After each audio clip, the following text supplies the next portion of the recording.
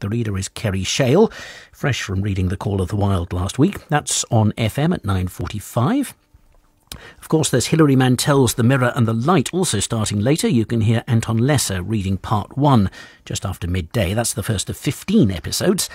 And then looking further ahead at 8 o'clock in the evening, Simon Jenkins presents Wales, a 20th century tragedy, in which he'll be examining the country's fortunes during the last century and exploring how they can be revived. Well, that's Monday. That's it for today, though the time is just coming up to 1 o'clock. So on behalf of everybody here at BBC Radio 4 this evening, this is Charles Carroll at Broadcasting House in London, wishing you a peaceful night. Good night.